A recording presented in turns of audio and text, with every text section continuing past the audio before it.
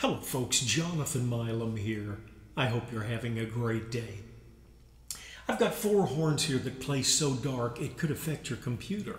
If you feel like the brightness is, you might need to crank up the brightness a little more as I play, because the darkness of these horns, it could, well, it's not likely, but it's possible, I suppose. I've got a Mount Vernon Bach here. It's got a 3/8 inch shorter lead pipe. And a lot of questions. Some people feel that Vincent Bach was trying to rival some of the trumpets in Europe for intonation. But one man said no. He said the Mount Vernon Bachs were playing so much darker than the New York Bachs, the previous batch and location, that the lead pipe was shortened to try and give them a brighter sound. Not really sure, but this is a dark sounding, beautiful horn from about 1958. A lot of original lacquer on here. And it does tend to play dark. So we're going to exacerbate that. First of all, I'm going to use 2 mouthpieces with these horns. The first one is a TATF, very deep V. Then we'll go to a medium shallow mouthpiece by GR.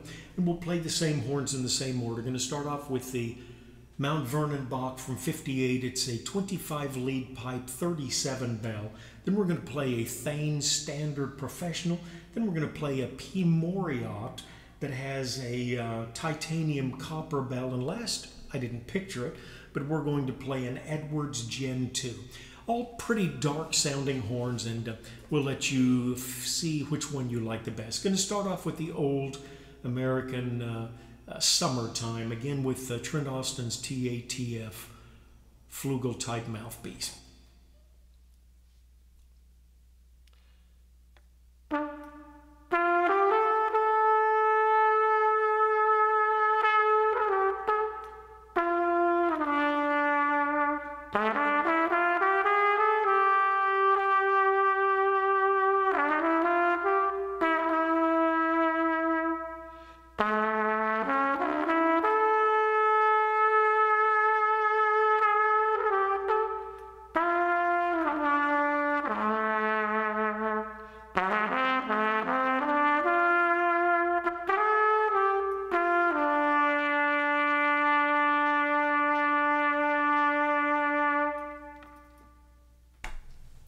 For those of you that like dark Bachs, it's a dark Bach. Okay, next wonderful horn, rather large bell, 72 style. I think it's a little bigger than the 72 bell that I've got, but definitely in that range. Logan Thane's standard professional model.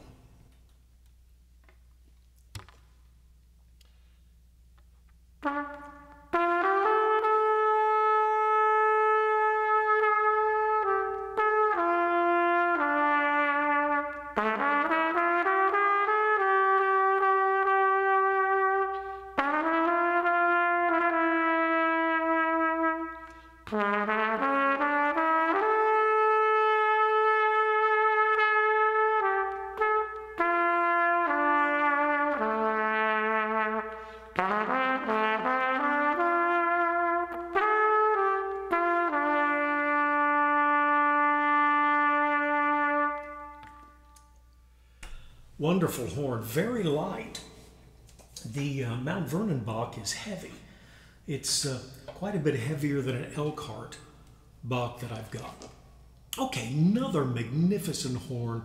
This is a P. Mauriat. They're more known for their saxes. Don't know if you can tell, but here we've got a brass work, and then the bell of this is a titanium copper, so it's kind of a, looks like rose gold actually. Popular watch color and so on. Okay, same thing. We're going to play the P. Mauriat. I think it's a 75, and I forget what the lettering for the lead pipe, and which is also the titanium copper. We'll note that in the comments. In fact, if you go down to the comments and you hit the more so that you can see the whole thing, you'll see each of these mouthpieces in a separate box at the bottom of the comments. Also a shout out to our friends at Syntax Brass. I've bought from them some over the years. They bought a little bit from me. Wonderful people to deal with. If you're looking for a used horn, definitely check them out. There'll also be the link for that. If I've got any horns for sale, it'll be linked in the comments section as well. Now for the P Mauriat with that same TATF mouthpiece.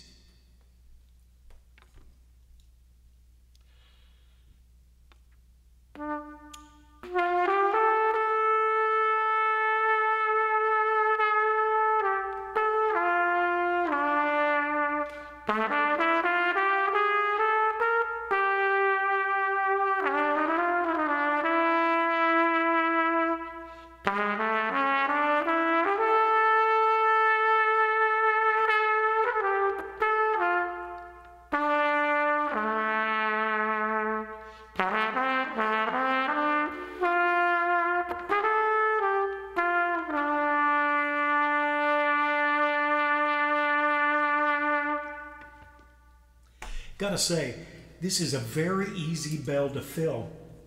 A little bit smaller than the Thane, which is a little more than 5 inches, and I'm pretty sure this is about 4 7/8. You can see them. I think I've got them about the same angle there. The throat is going to be similar, but I believe this is a bit more of a 37 type. Definitely a easier thing to fill. Then you talk large. We've got a wonderful playing Edwards Gen 2 here, the biggest bell they made, and this is a heavier one, although it is a brass bell. Great Gen 2. Not sure how Getson and Edwards exactly have their affiliation, but wonderful, wonderful horn. Outstanding valve feel.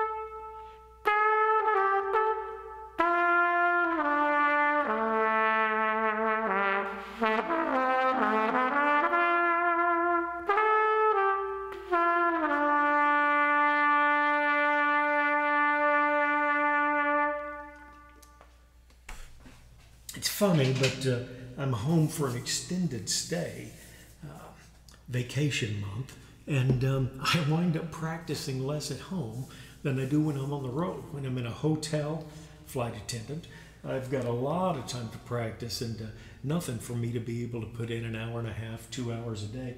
Then you come home and kind of get the look when you're practicing that much. So, come on, work, bring me back.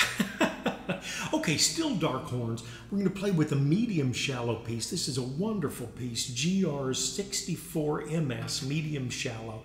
And I think we'll, oh, you know what, we'll just stick with that same song, really give you a hint of diversity with just the mouthpiece. Going back to the Bach Mount Vernon from '58.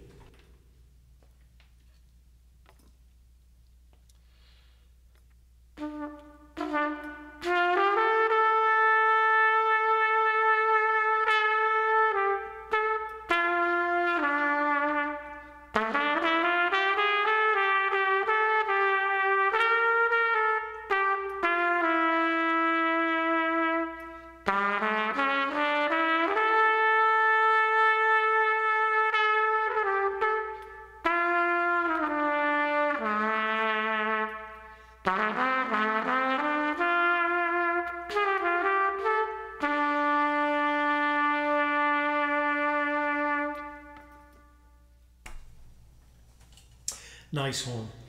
And I go round and round. Sometimes you can almost psych yourself out with intonation. But the short lead pipes, some people feel they have bad intonation. But I played that recently with the soundtrack here and was really trying to listen very closely. The soundtrack was in key of A, and it was a little below the staff, so you're dealing with the D sharp and then the D. And then it went to, where did it go to? A flat, so you're still dealing with the open C and then the D flat and the E flat. Very interesting. I I'm convinced you pull that out about 1/4 of an inch extra, and the intonation, I believe, is quite all right. Okay, we're going to use that same medium shallow mouthpiece with the Thane Standard Professional.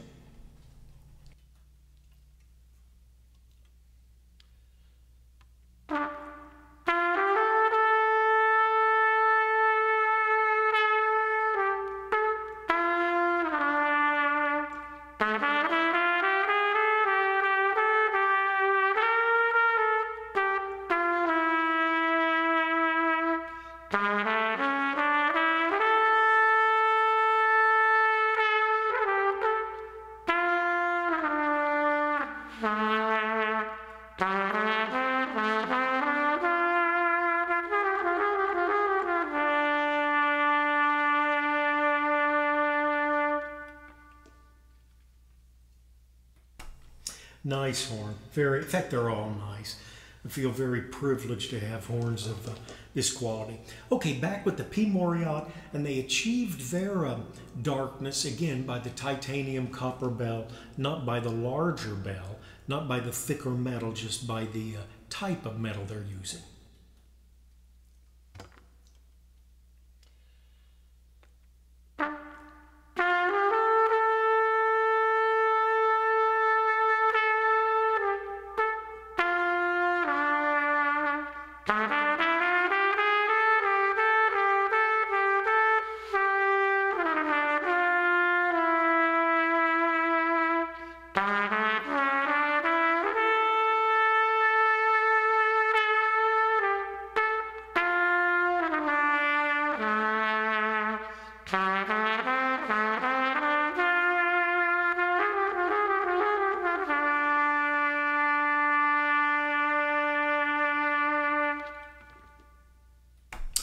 All right, lastly, we will hit the Edwards Gen 2 again with the GR medium shallow mouthpiece.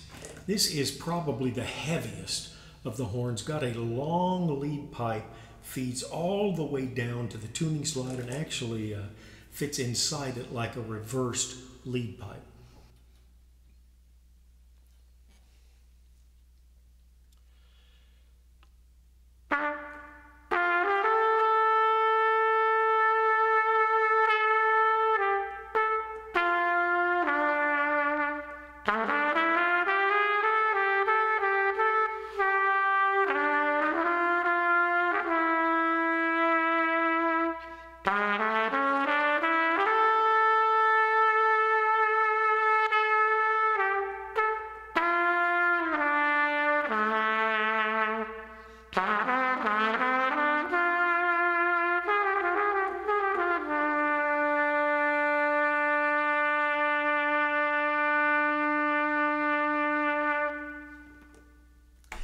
The heaviest horn, the biggest bell, and I think the brightest of the four. Not that it's bright, but it's certainly not as dark as could be. So much goes into horn making, different type bells, what all the lead pipe is consisting of.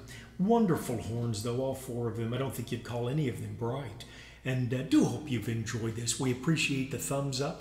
Love to have subscribers. We're almost to 4,800 subscribers. We passed 2 million views on YouTube some months back, which was a nice milestone. Always nice to spend time with you folks. Do take care of yourself and someone near you.